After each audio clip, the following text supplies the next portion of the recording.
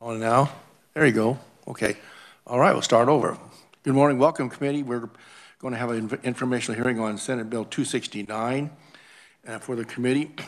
And we will start off by almost all of our people testifying will be on WebEx. So we'll get the virtual on it. We should have everybody on with the right time. So we will begin with the reviser to give us a review of what the statute reads. Tamara? Thank you, Mr. Chairman, and good morning, committee. Senate Bill 269 would amend various provisions of the Act relating to the possession, transportation, and sale of dangerous regulated animals. Section 1 of the bill would expand the current definition of dangerous regulated animal. Current law defines dangerous regulated animal to include lions, tigers, leopards, jaguars, cheetahs, mountain lions, bears, and all non-native venomous snakes. The bill would also include non-human primates and wolves in that definition of dangerous regulated animal. Current law states that it is unlawful for a person to possess, slaughter, sell, purchase, or otherwise acquire a dangerous regulated animal, with certain exceptions. Senate Bill 269 would prohibit the possession, slaughter, sell, purchase, or acquisition of non-human primates and wolves, but again would also allow certain exceptions. Section 2 would provide an exception for a person who possesses a valid USDA license, is in compliance with the Animal Welfare Act, and has not been convicted of a felony in the past 10 years to breed, purchase, or otherwise acquire a non-human primate or wolf only in order to maintain the operating inventory possessed on July 1 of 2021. The person could also sell non-human primates or wolves to other licensees or compliant facilities, again, for the purpose of maintaining the current operating inventory, or sell the non-human primates or wolves outside the state. Senate Bill 269 would also provide the requirements for a person in lawful possession of a non-human primate or wolf prior to July 1, 2021, to continue possession of those animals if the person maintains records that establish their lawful possession, the person does not acquire additional animals except as provided in the Act, has not been convicted of an offense involving the abuse or neglect of animals or any felony in the previous 10 years, has not had a license or permit regarding animals revoked or suspended, keeps each non-human primate or wolf in a facility and conditions that comply with state law, has an identification number placed in each animal via microchip, and submits an application for registration to the local animal control authority. Senate Bill 269 would also require a person who can no longer care for a dangerous regulated animal to place that animal in a facility that is exempt from the Act. That placement would also be required if a court orders the permanent disposition of a dangerous regulated animal. Additionally, the bill would state that except for non-human primates of the family Lemuridae, I'm totally butchering that, but a dangerous regulated animal would not be allowed in proximity to members of the public without sufficient distance or barriers. The bill would also require a person who possesses a dangerous regulated animal to report a potential exposure of a human to rabies or other zoonotic disease to the local animal control authority within 24 hours. And as I said at the beginning, there are certain exemptions to the Act, and Senate Bill 269 would amend those exemptions. The bill would remove the current existing exemption for the Department of Wildlife, Parks, and Tourism.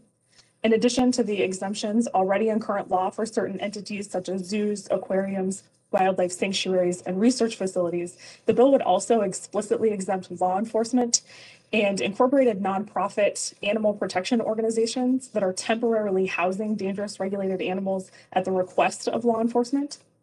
Additionally, the bill would provide the requirements for an exhibitor to be exempt from certain provisions of the Act. And the bill would also provide the requirements for a person who is temporarily transporting a dangerous regulated animal through the state, including the notice, caging, and time requirements. The bill includes a number of technical amendments to sort of clean up the language in the Act. The bill would take effect on July 1, 2021, and I'll be happy to answer any questions. All right. Thank you very much, Tamara, for a good report there. Any questions for the reviser at this point? Seeing none, thank you very much. We will begin with our first proponent, and virtual. All of our people testifying virtual today. We'll begin with Midge Grinstad from the Humane Society of the United States and those other organizations. On your agenda, those have provided written testimony too, for your information. Midge, are you there? Hello, Midge? Mute, so sorry. It's technical, Okay. it's hard to do. Okay, good morning, Senator Kirshen and members of the committee, and thank you for allowing me to testify this morning regarding the Dangerous Regulated Animal Act in Kansas. My name's Midge Grinstead. I'm the Kansas State Director for the Humane Society of the United States. On behalf of our members and advocates in Kansas, we support Senate Bill 269. Currently in the United States, there are 27 states that prohibit private ownership of primates and another 11 that require permits or regulations. There are 28 states that ban wolves and another 11 that have permitting or other requirements. In Kansas, we have 12 counties, 41 cities that have bans on wolves and primates. However, the animals don't know boundaries, and you're going to hear from some others today about why that's important. Senate Bill 269, as described by the reviser, does ban private ownership of wolves and primates in Kansas. It exempts the accredited AZA zoos, ZAA zoos, wildlife sanctuaries, research facilities, and the USDA licensed facilities and circuses. Individuals who are currently possessing wildlife, the non-human primates or wolves, will not lose their animals. They simply will not be allowed to get more when those pass on. Animal health professionals across the United States agree that these are not pets. They shouldn't be kept as pets, regardless of their training. They're inherently dangerous wild animals. In particular, primates can carry and spread viral, bacterial, fungal, and parasitical diseases that can affect humans, including herpes B virus, which can be fatal. Wild animals retain their basic instincts, even when they're captive and hand raised. I think individual people who raise them from a baby and think they're so cute don't understand how long it takes them to mature and what happens to the animal when it does mature. They can cause serious injuries. People who have these animals don't understand. They don't have the knowledge or experience or resources to safely house and meet the specialized needs of the non-human primates and wolves. As a result, it puts our communities and people at risk. In particular, emergency responders, paramedics, fire department. Think of a fire and somebody going in and there's primates there. I've heard stories of animal control officers going into places to get a dog or another animal out and there's a primate there, or the dogs are wolves. And they go in with no PPE, protective personal equipment. They have literally no training. Law enforcement has no training. There's no place to put the animals. And the bottom line is the money expended to remove them after there's a bite or an attack, or they get loose, or during flooding and tornadoes and all those other things we have in Kansas. The bottom line is the money is incredible that you have to expend to have professionals remove these animals so no one gets hurt. You're going to hear from Sheriff Laurie today about the cost associated with removing animals from his county. And so I hope you all will support this bill. I think it's a good common sense legislation that works proactively to protect our communities and the people in Kansas. I would draw your attention to, I have an attached sheet to my testimony. Some of the groups couldn't be here today, in particular the AZA accredited zoos. We have 7 in Kansas, and they are supporting this bill, as is the Sheriff's Association, who is responsible for regulating the act. I'd be happy to answer questions at the correct time. Thank you. All right, thank you very much, Midge. Committee, any questions for Midge this time? Seeing none, we will move on to our next opponent. It was Sheriff Jack Laurie from Atchison County. Jack, are you there? Yes, Senator. Thank you very much. Welcome to the committee. Yes, thank you and the committee for allowing me to speak today. Are you able to hear me okay? We do. Okay. Go ahead. In 2013, in my first 3 months of taking office as sheriff, I was faced with a pretty dangerous situation where one of our citizens had essentially abandoned some wild animals, including ranging from skunks and bobcats, lynx, servals, a couple mountain lions, and a fully grown tiger. And we were forced to seize these animals due to the conditions and to the danger that they were posing to our community.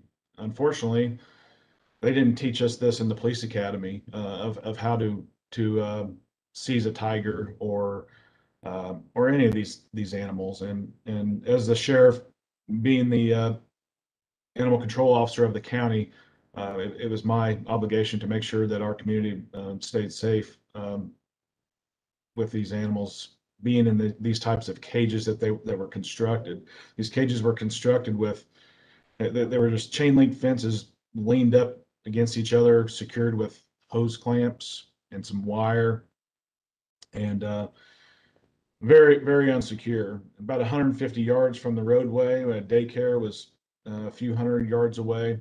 And here we are with a 400-pound tiger and two mountain lions that we had no clue of how to care for or even to try to seize. But we fed these animals for months, and we had no money to pay for this food. Fortunately, the Kansas City Zoo was able to provide us with food to feed these animals for a few months until we were able to make to acquire the resources necessary to transport these animals out of the county safely in a safe manner, which I can't testify to what all that entails as far as permits and licensing to do so. But the cost of this would have been well over $40,000, which is not in the sheriff's budget in Atchison County. And fortunately, we were able to have private companies fund this for us, but it took a lot of work and a lot of assistance by Ms. Grinstead and others to make this happen. But this isn't something that any sheriff or law enforcement officer can prepare for. And in fact, putting my deputies in a situation, up close and personal situation with a tiger, a 400-pound tiger, and mountain lions to feed them on a regular basis was not something I want to ever have to do again. So I would like to, I would appreciate the consideration of Senate Bill 269, and so no other law enforcement has to deal with this situation in the future. Any questions for Jack? Where did the animals eventually end up at? Moved. The tiger was relocated to Texas. I can't necessarily remember the name of the facility at this point. And then the cougars were also located to another place in Texas. The bobcats were taken to Florida, and the skunks and a few others were taken to different locations in Kansas, I believe. Okay. Any other questions for Jack? Seeing none, thank you very much for being here today. Appreciate your testimony. Next, we have Brandon Sokol, Animal Control Officer for Manhattan, Kansas. Brandon, you there? Yes, sir. Are you there? Welcome to the committee. Yes, go right ahead. All right. Thank you for hearing me speak today. Back in 2006, my township had an issue with a gentleman who was breeding wolves to make wolf hybrids, where he was then selling. Though I wasn't here at that time, I did work with two animal control officers who were present during that event. And it sounds like this guy had quite the operation that he had to move to several counties. So he was in our area. He would move from Riley County to Wabunsa County to Pottawatomie County to evade local law enforcement intervening with his operation. I think they tried to get him shut down for several years until eventually the state did step in and then seize the animals. Now, when they finally did this, he was at a place that was, very close to the city of Manhattan and not far from a middle school. So when law enforcement actually showed up to seize these animals, they found that many of them were not in good health. Much of them, their temperaments had degraded to, that of a feral animal or something that was much more wild than a pet. And, I believe there was over 40 animals there, and they euthanized most of them, though they did have some escape. So most of them that escaped were captured. But one of these wolf or wolf hybrids ended up running wild through town for about a week. There were several instances where the animal was seen by people or encountered by people, and that could be a very unsafe situation. A lot of times people, could see this animal and think maybe it's someone's pet. So then they would try to approach it, which would put them in a very dangerous situation. It eventually got to a point where they were able to dart the animal and then chased it again through town. This was actually in pretty close proximity to the high school. And during the event, they actually shut the high school down and advised that everybody stay inside. Once they did get the animal sedated, they euthanized it on the spot. What's really interesting about that case is, they weren't prepared to handle the animals. And, once they escaped, there wasn't really any training for how to get that animal secured safely. Darting the animal is only slightly safer than using like a lethal firearm, which they eventually had to do. My township recently has also experienced alligators that were either sent loose or escaped from a pet store after that store was vandalized. Again, the owners didn't really have this, they weren't in a secure area or, really prepared for the animals to have escaped. So once they were loose, they had no way of getting the animals caught. We had no way of really catching the animals or handling the animals. And our managers actually asked us not to be involved. So then what we ended up having was members of the community and these pet store owners scrambling to try and catch these animals, which, we tried to encourage people not to get in the creek where the animals were, but that, ended up not, nobody really was taking that advice, or at least people were, but you'd have people that were going in. I think one of the animals was actually captured by a construction worker who was just on break and saw the animal. But again, once they were loose, no one knew how to handle them. I'm prepared to handle dogs, cats, other companion animals, guinea pigs, rats, even birds and aquariums. I feel I'm very trained to handle those and could address that situation, come up with a solid plan right away. Experience something like a primate, that would be something I don't have the experience for, or, PPE or tools to do. I'd have to defer to somebody like, law enforcement to have a firearm or try and get someone from a zoo. I think, ideally, if you had a owner who was cooperating and able to get the animal secure, that's ideal. Otherwise, yeah, we're going to trying to dart the animal or using lethal methods.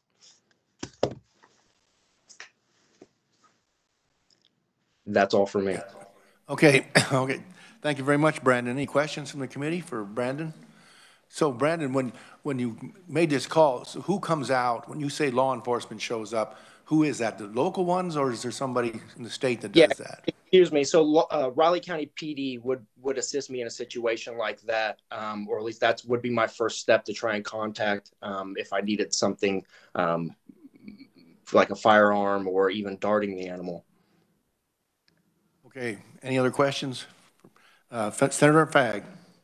Thank you, Mr. Chairman. As far as I noticed, the liability insurance is $250,000. I find that kind of, in some cases, probably pretty low. If there's something bad happens. The people that actually buy these animals, are they for pets? Are they buying and selling to make money? What are they doing with these animals? What was the guy doing with the animals that you had? Yeah, he was breeding them to make money. Absolutely. And, really, it seems like the type of people that are into these animals, or at least to breeding and selling them, I would consider, in lack of better terms, odd, and usually lacking the mental capacity to really handle these animals, or, understand the scope of responsibility in keeping them. Okay. Okay. Thank you again, Brandon. Next up, we'll have Amber. Stay tuned. We might have some questions later on, just in case somebody has some extra questions. Amber Bowlby, President of Kansas Animal Control Association. Amber, can you hear us? Can you hear me? We got you. All right. So welcome to the committee. Thank you. Good morning.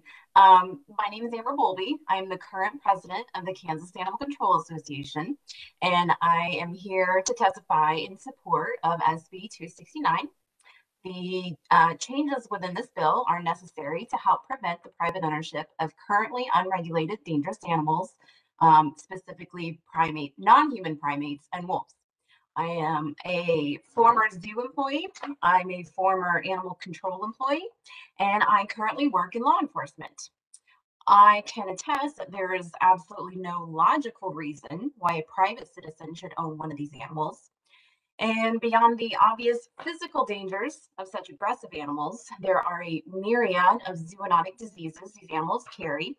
I think Mitch touched on some of them. Rabies, tuberculosis, Ebola. We're quite literally in the middle of a pandemic because of a zoonotic disease.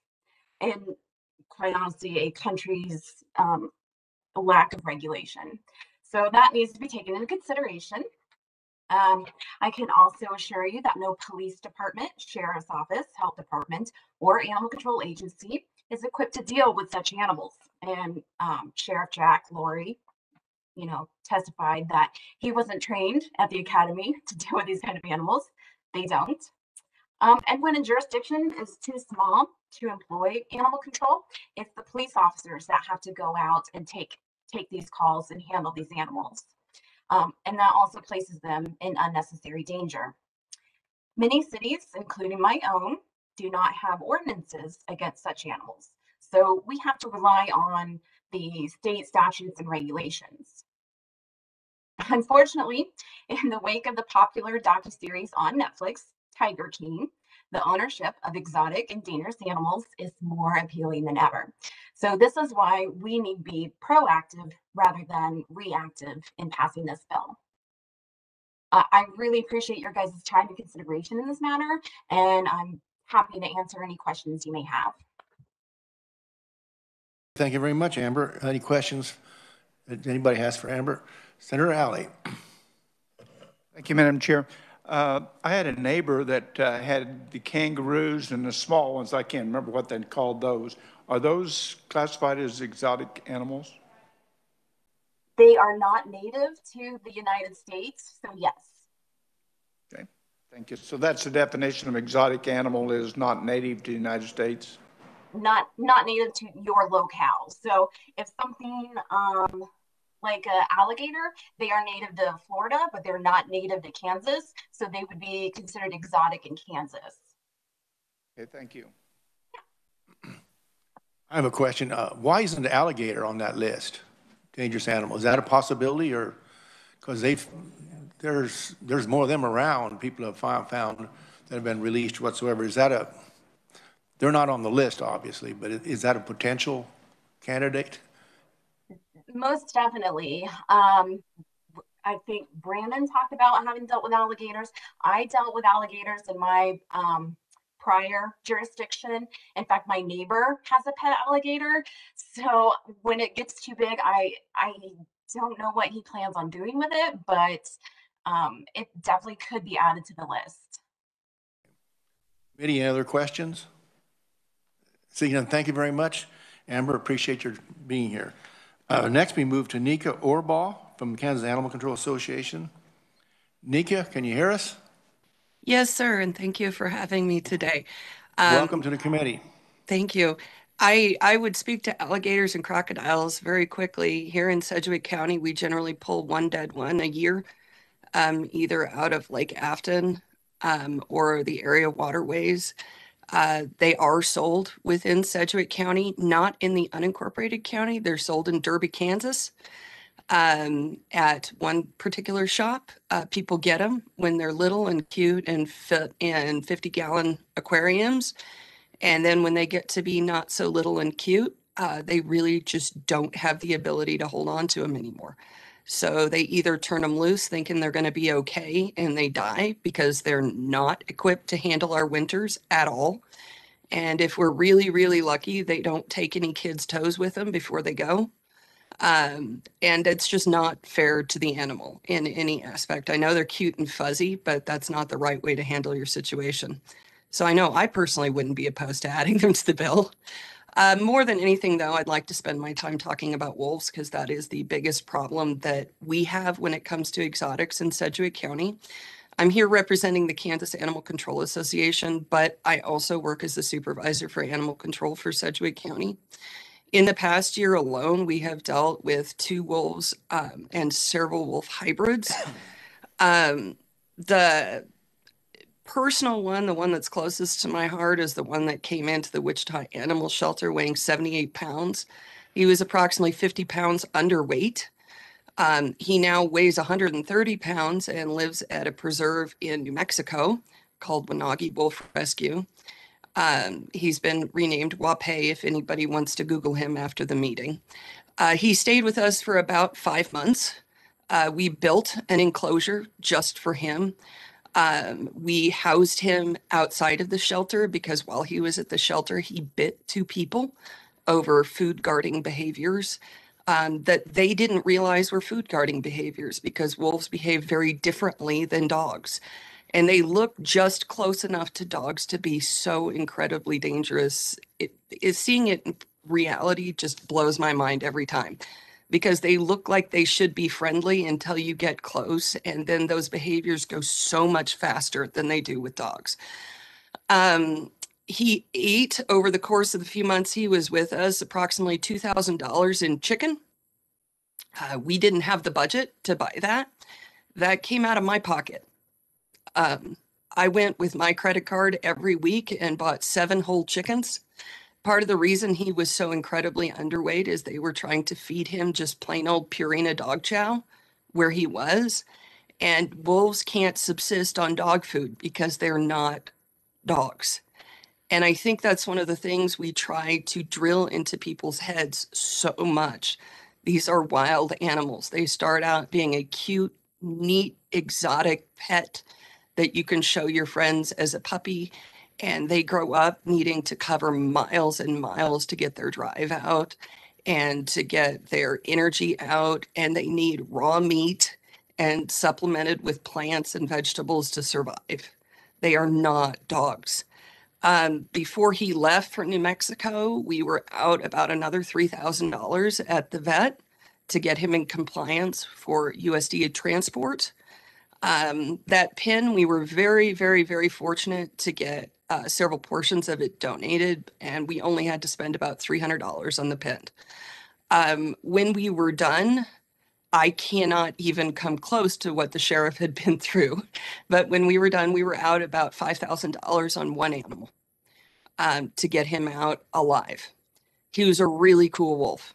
He was, you could interact with him to a certain extent. However, we kept interactions very minimal. We kept him to one caretaker. So we limited that liability, and that person volunteered for the job to get him out of the county. We do have regulations banning wolves and wolf hybrids here. It doesn't help when counties on all sides of you don't.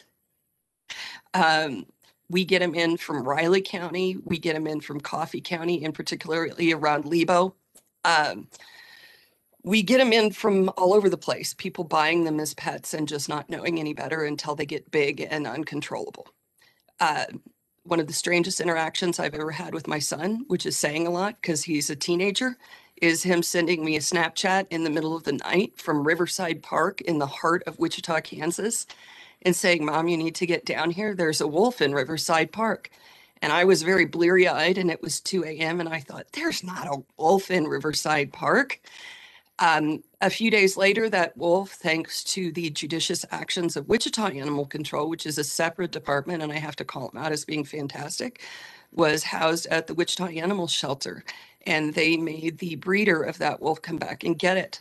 The owner actually found he couldn't control it, became afraid of it, tried to transport it, and it broke out of his car. It was a wolf, a full-blooded wolf. Very, very briefly, we have had minor interactions with primates in Sedgwick County. In 15 years, I've been very fortunate to never interact with a large primate. I know that hasn't been the case for some of my brother and sister animal control people out in Western Kansas. But we have had small primates such as capuchins and marmosets. They are not legal to own inside the city limits of Wichita.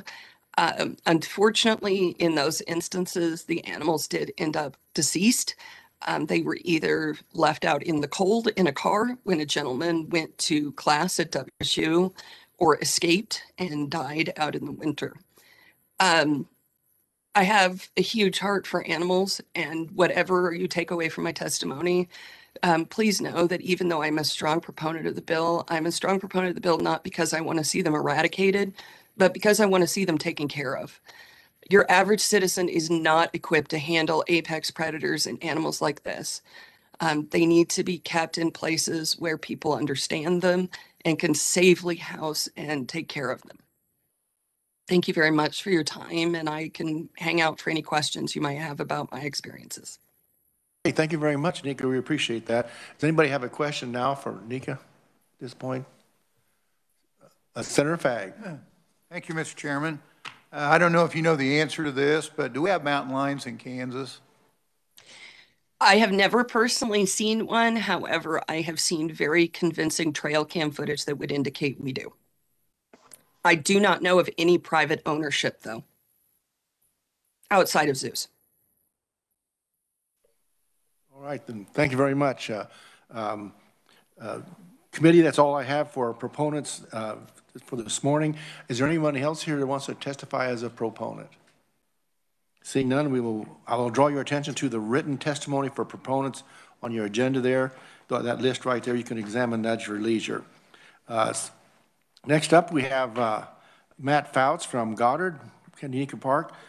Matt, are you there? I'm here. Okay, welcome to the committee, and we look forward to hearing from you. Thank you, Mr. Chairman. Thank you, committee members. My name is Matt Fouts. I'm the director of Tanganyika Wildlife Park in Goddard, Kansas, which is on the west edge of Wichita in Sedgwick County. We're an accredited zoological facility accredited by the Zoological Association of America, and we're the only zoo in Kansas to receive the Humane Certified certification from American Humane, which is the oldest and most prestigious humane organization in the United States. As far as the amendments to this bill, the original intent of the bill was to ensure the public was safe from dangerous animals. So tigers, lions, bears, those kinds of things.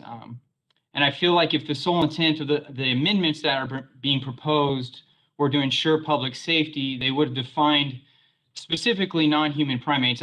Wolves makes perfect sense, but non-human primates, and would have defined it more as like gorillas, chimpanzees, things that are clearly dangerous, just like they named tigers and leopards and lions specifically in the bill. They didn't just say all big cats. They didn't just say cats. They were very specific to the species, and I feel like they would have done the same thing if their intent was to stay kind of germane or stay with the intent of the bill, which is to protect the public from dangerous regulated animals. As it stands, all non-human primates include something as small as a tamarin, which Nika mentioned, which only weighs 9 ounces, or an owl monkey, which weighs 1.3 pounds, or a lemur that's 5 pounds, right? So these are animals that are not inherently dangerous, and not like a chimpanzee or gorilla. So I believe that the amendments that are proposed are primarily just to help them regulate the pet trade and not necessarily protect the public from dangerous regulated animals. Again, we had testimony talking about how alligators should be on there, and I agree with that. I have no problem with that. but not, there's definitely a difference between a 5-pound lemur and an alligator, right? So I don't believe, I believe that, primarily these amendments are aimed at pushing their agenda, their extreme ideology, in terms of trying to separate the public from contact with animals, because then they can be more effective in their legislation by stopping breeding at zoos and other legal private institutions, as well as just, like I said, regulating the pet trade, not necessarily just protecting the public. So these amendments would also do very little to clean up the regulatory issues that are currently exist in the bill, and they add unnecessary burdens for state authorities, accredited institutions like ourselves, and just the animals themselves.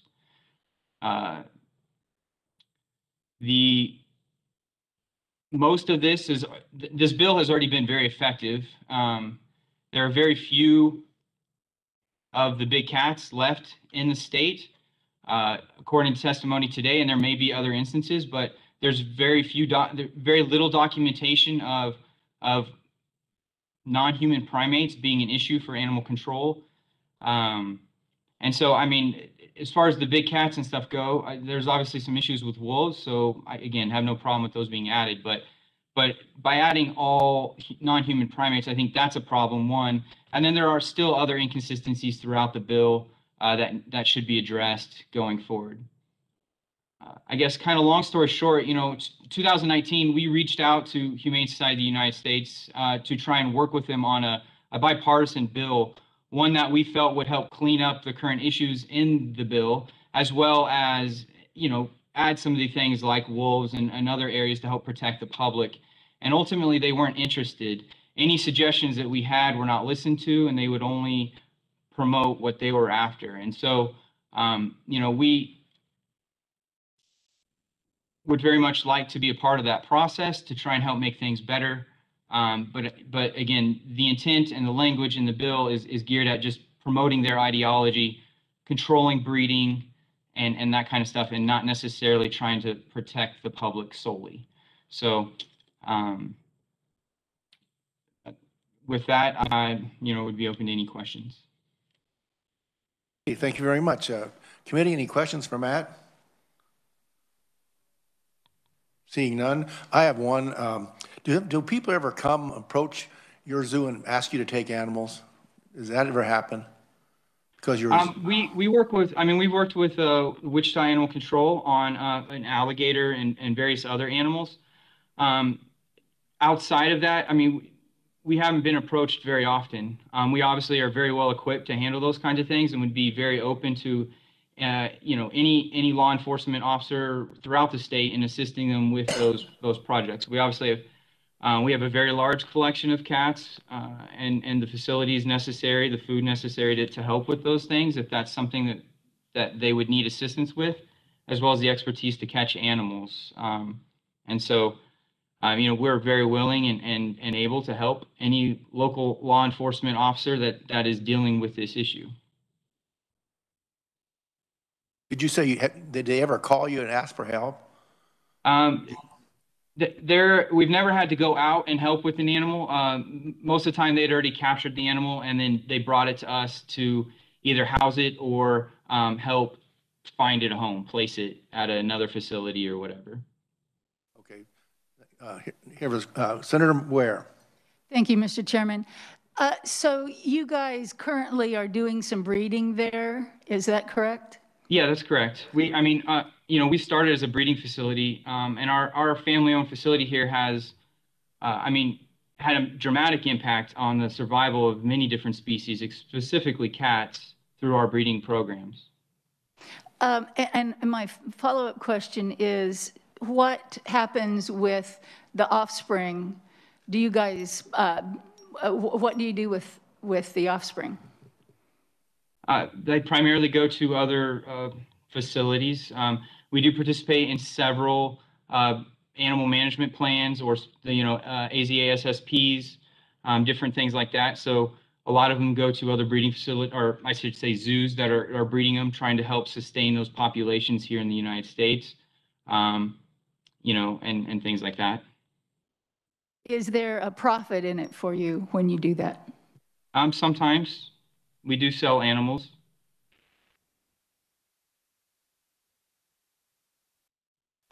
Any other questions for Matt? Senator Fagg. Thank you, Mr. Chairman. I was wondering if you could comment, it mentioned wolves in here, but it says excluding any hybrid thereof. When you say hybrid thereof, first thing comes to mind means coyotes. And do they take the wolves, if there's wolves in Colorado and you got the coyotes around here, and do those two breed and you see some hybrid coming off of that, or?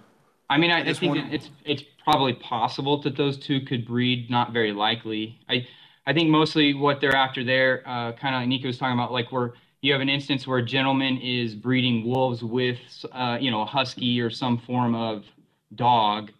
And so it's no longer a pure wolf. It's a half husky, half dog kind of thing. And so. Anybody else? Questions? Senator Francisco. Thank you, Mr. Chair.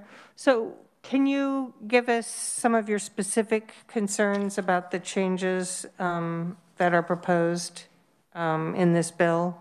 Are there particular changes that you have concern with?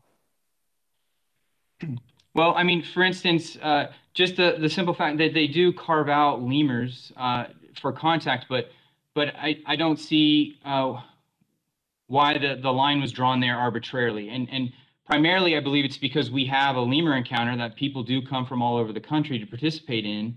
And so in their attempt to appease us, they carved out lemurs so that our lemur island wouldn't be closed, which would be detrimental to our facility. But currently, we do an encounter with an owl monkey that weighs 1.3 pounds. It actually came from the Columbus Zoo. That's what it was used in encounters or experiences at the Columbus Zoo with Jack Hanna's crew. And they no longer needed it there, so he came here, and we've been doing encounters with him. But that wouldn't be allowed per this bill. Likewise, lemurs are exempted from public contact, but per this bill, they can't be taken out of their primary enclosure. So we do an experience with a red-ruffed lemur like many zoos do around the country. And we bring it to a specific room where you have a small meet and greet with that animal. That would no longer be allowed in this bill. I have other problems with it in that, even if we don't allow contact with the cats as we advocated in the past, I still am not allowed to take them off site to bring them to the news or different things like that so that we can promote the public, talk about them, even talk about how these are not pets and you should not have them, right? But you can visit your local zoo and support animals that way. You can learn about them, care about them, and hopefully help raise money to support them not only in our facilities, but in the wild, right? The zoos serve an important role in that regard. And contact and these kinds of situations are the things that allow us to really build that bond so that people will care enough. It's not easy to get kids' attention away from a tablet. You got to do something more than just see animals 100 yards off in order to get their attention and to really touch their hearts.